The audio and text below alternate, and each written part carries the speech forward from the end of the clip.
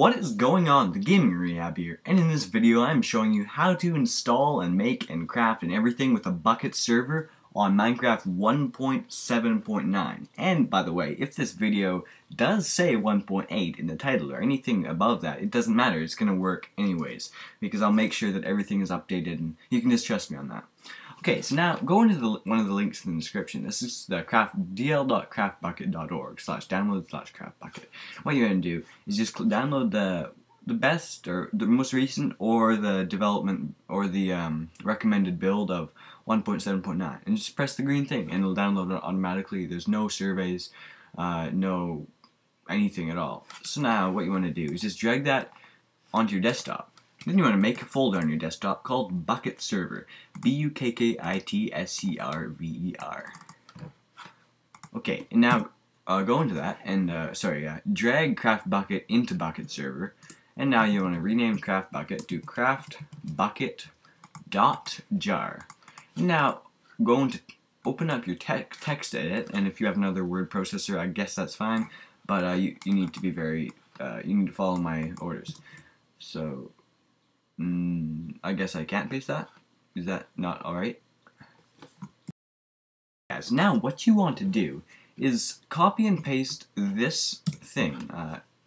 It is in the description of the video, so you do not have to worry that you have to copy every little thing.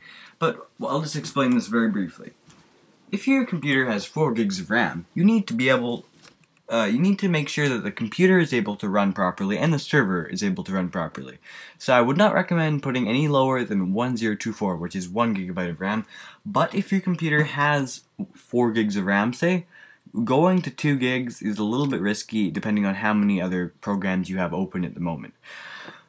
So I would just recommend leaving it at 1024, which is 1 gig. But say you have 8 gigs and you want to put 4 gigs of RAM, take 1024 and times it by 4. It's that simple. Very simple math. It does not really, it's not hard at all.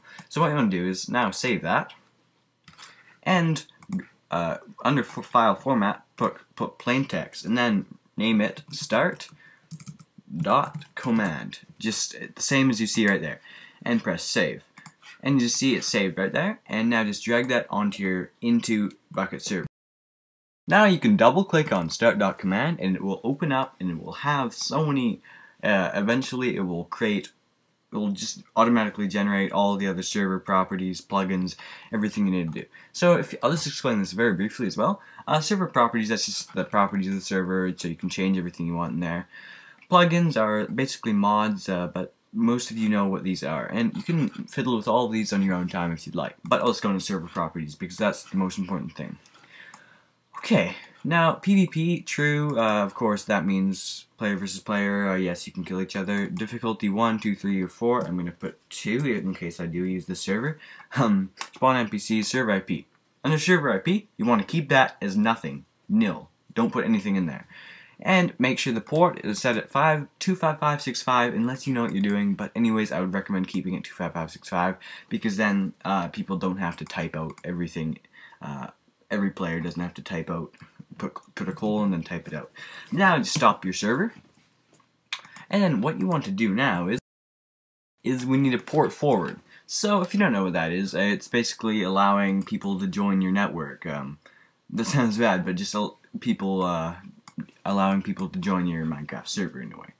Okay, so now press advanced, press on the Wi-Fi thing, open network preferences, and type and go to TCP/IP, and then take your router. So mine is 192.168.1.254, and then you want to open a new tab and just paste that in the thing, and just, paste that.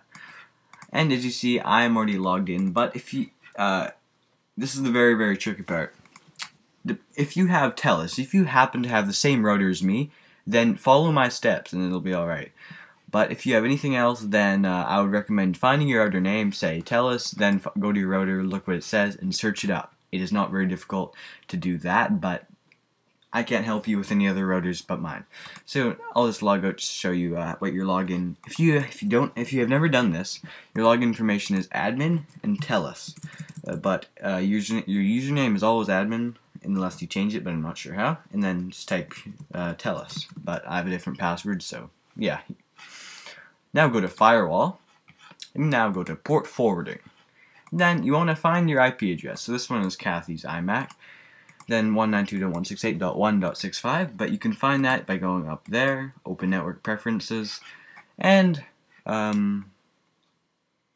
right here. So this one actually says hit 192.168.1.86. So I would recommend just manually entering it and type .86. Now what you want to do is type 25565, 25565, and 25565, and 25565 again for these. Then go ahead and click apply. Sorry if that was loud. So it says, sorry, there's a dot on the end. Then it says remote port is in use, but that doesn't apply with you, so it will work for you. So guys, we have finished this segment of the video. Now the final thing before I just end this video is how people can join your server. Now what you want to do is go to Whatismyip.com, and as you see, you see mine. Mine is 207.216.8. Then I'm not sure if I should actually share this. I might cover that up because I think that's what you can hack me with.